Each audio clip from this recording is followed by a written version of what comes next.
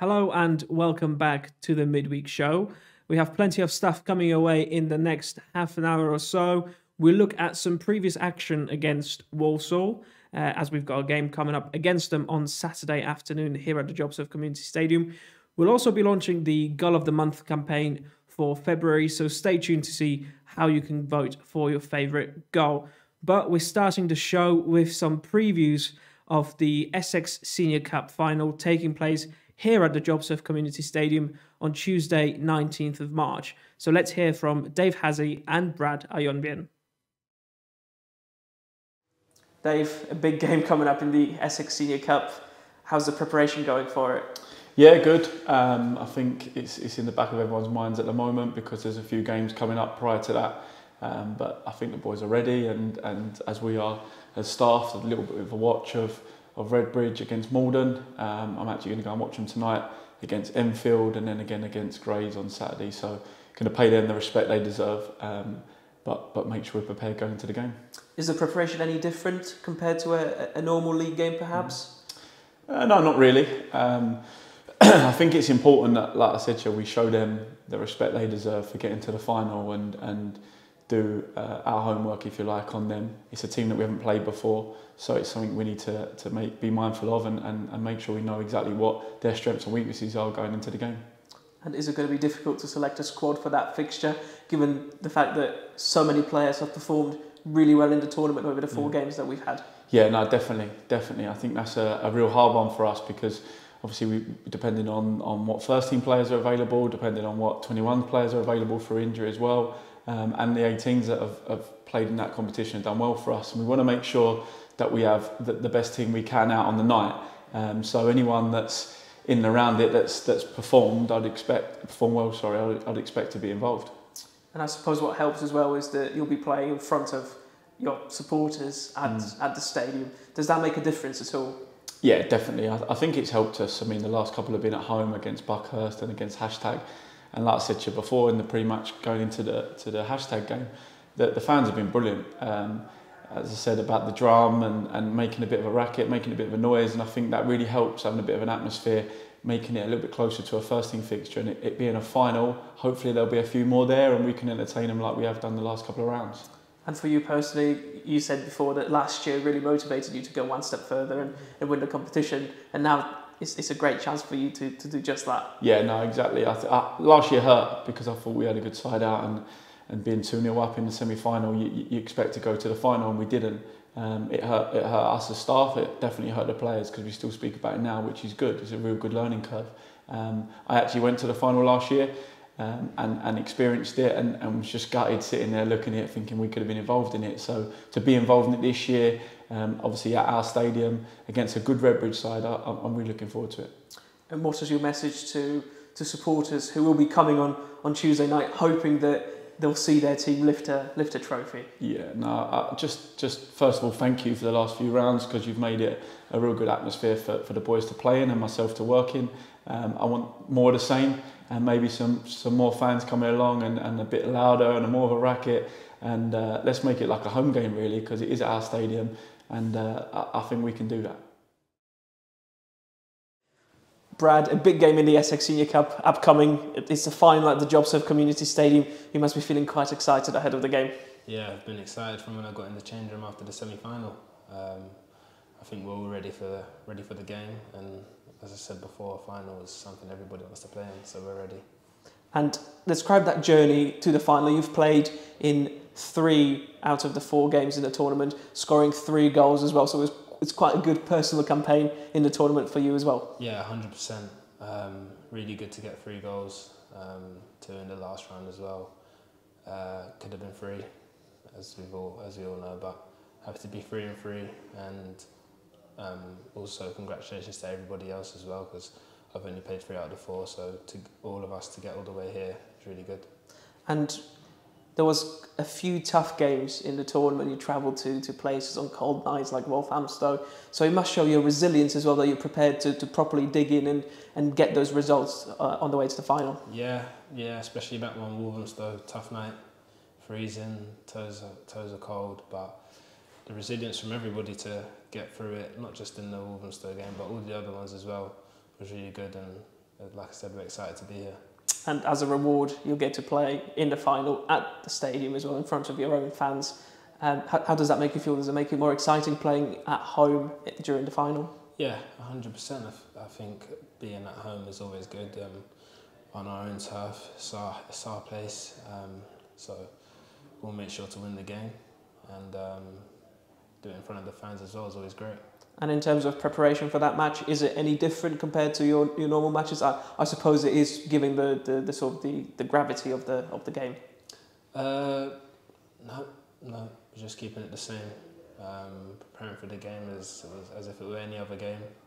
I think in situations like this, you overthink games, and that's when it might be weighing on the mind. So I think you prepare as if you've been there before, and the result will come. And then lastly, what's your message to the supporters who are planning on attending the game?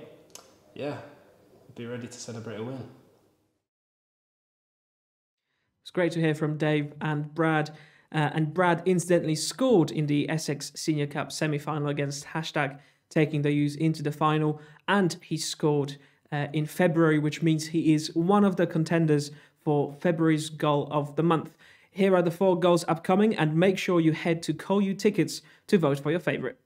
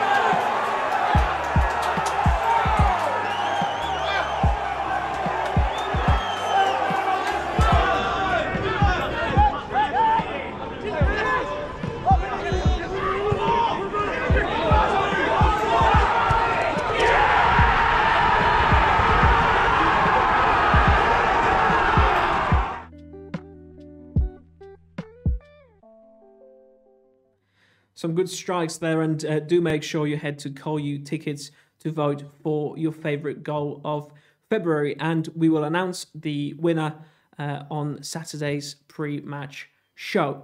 Now, you probably would have seen that it was the International Women's Day on the 8th of March, and as part of the celebrations, we spoke to some members of the Col U women's team, so let's hear what they had to say. So Millie, we're talking about International Women's Day. How relevant is it in the modern day? I think International Women's Day is really relevant still. It's an amazing opportunity to celebrate the successes of women across all elements of life.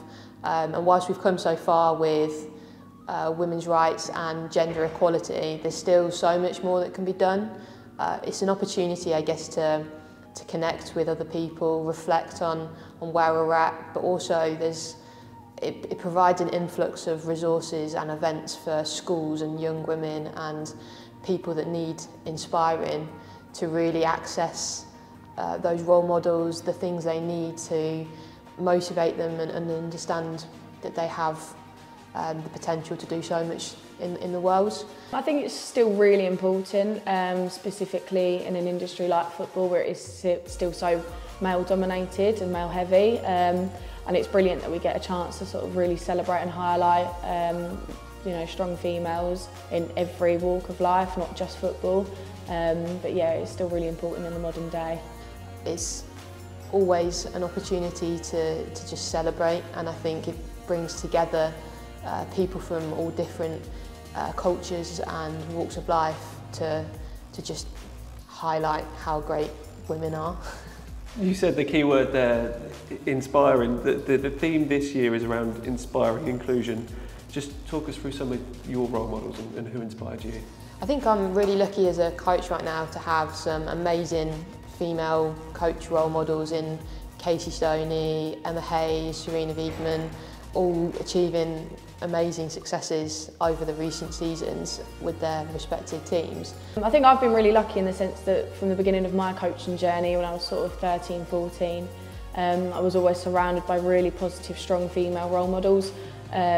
Growing up, playing football for Essex County Player Development Centre and the County School Squad, I always had female coaches around me, and you know, one of them is now our chairwoman in Danielle Warnes, who was always a brilliant coach that I supported when I was younger, and people like Emma Burden, who I've mentioned before, but really got me into coaching. And I think without those really positive, strong female role models, you know, I might not have carried on that coaching journey and, you know, still be doing it as a full-time career now. So yeah, I've been really grateful to have really positive people around me. From a personal perspective, I've always been a real fan of people that drive opportunities for others, maybe more in the background.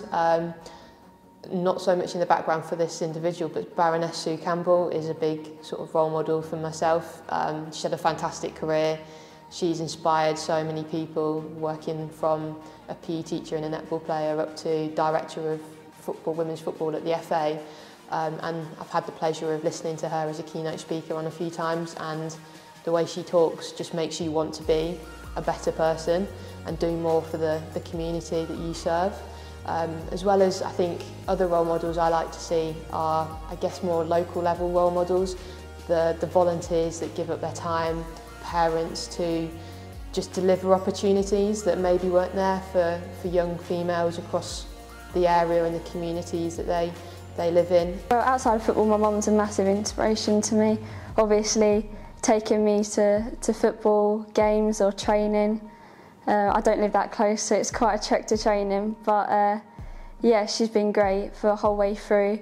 Kind of my little mentor in the car before and after games. I think my mum and my dad, because they both encouraged me to start, and they take me to training and matches every week, and they just keep me going rather than thinking it's a hard job, or they just keep going and encouraging me, so that's my inspiration. Do you yourself perhaps feel like a bit of a role model for some of the younger girls trying to get into the game? I hope so. I think that's a really nice thought. I'd like to think that I could be a role model to some of those younger players coming through. I know that I've got a really good relationship with a lot of the girls I coach. I'm involved with all the age groups from 10s up to 16s, including the college girls, 16s to 19s as well. And yeah, I think I pride myself on the relationship I build with every single player I coach. So yeah, it's a nice thought of myself being a role model to them. In terms of working within the team, I'm really lucky that we have such amazing players to work with. They make the job easy in so many ways. They've come together over the last 9 months and been very successful as a group of players. However, they also sort of inspire me. It goes both ways. They're my role models too. They're the ones that are there listening, challenging me to be better and to develop as a coach, to ensure that they have the development opportunities. It's been a really good first season for you as part of the women's team. Champions-elect, through to the quarterfinals of the League Cup. What's it been like playing for the team? It's been so exciting. I think that most people will agree that we didn't sort of expect this sort of road through the league that we've had, but the team gelled so much quicker than expected, which is always a positive. We're so lucky that we've got a real good culture around the team. It's a really positive environment, and everybody's looking for the same goal, to sort of progress through the leagues, and you know, everything seems to be really falling into place. Especially when we're flying through the cup as well. We've faced some really challenging opponents, a lot of Prem Division teams that have given us good games, made us work really, really hard, but to come out of those games on top, it's a really positive and good feeling. So yeah, everything seems to be falling into place and everyone's working really hard. The step up from girls to women's is really exciting, and like the new challenges, the new people you play with, is really exciting, yeah. We've made like a massive improvement from the start. We've all bonded together as a team really well, and yeah, the season's going really well. I couldn't have really asked for more in the first season with the team or as a team at all. They have been really successful, and to kind of see the joy and the successes come is a really proud moment to be a part of something bigger. You see more and more sort of spectators coming down to watch, local girls teams getting behind the team and supporting, people interested in engaging with the team through school visits and other opportunities, and it really shows the power that such a big club and women's football can have when they work together. It's really special to play for such a big, well-known club. Obviously, been playing for the club and the community foundation for quite a while now. Got scouted when I was 12 at a school tournament, and that was like amazing news for me to be like, yeah, kind of scouted for this big, well-known club, and seeing how it's grown since has been amazing. Women's football in general is probably in the best position it's ever been, but there is still so much more that can be done to help it. Yeah, definitely. I think that it's on the up, and it's the progression that it's had over the past sort of 5 years. It's been absolutely huge. We've spoken before about the fact that the Euros was definitely a catalyst to that sort of progression and the upwards trajectory of that, and it really set it going forward in England especially. But even since, sort of one of my highlights of women's football was the World Cup in Canada back in 2015. And when you look how different it is from then to now, the difference is huge. It's almost quite impossible to believe. Even things like a few of our under-10s have the new sticker books, the Panini sticker books for the WSL, and we sort of exchange swapsies before training starts on a Monday and different things like that, which is nice. But I think there is still a lot of work to go, but it's definitely on the right track. The growth that we've seen over the last few years really is a testament to the volunteers and the people within the game already, but it shows how far you can come in such a short period of time, and that growth has to be then backed up by long-term and sustainable change to ensure that progression continues and you don't get a huge gap between the best and the rest almost. And it'd be amazing to see a lot more clubs with women's teams building on those previous growth and successes to develop pathways where opportunities to perform at higher levels are more readily available, and that only comes from backing and support. So having a women's team at Colchester United for the first time in a while is a huge step on that way, but there's always more that can be done. It never will stop. It's great to hear from the team there, and do make sure you go on the website to check when their next game is taking place and go and support them. Now, we're going back all the way to April 2021 when the Youths faced Walsall here at the JobServe Community Stadium. 2 goals coming from Ryan Clampion and Michael Felivi. So let's remind ourselves what happened on that afternoon.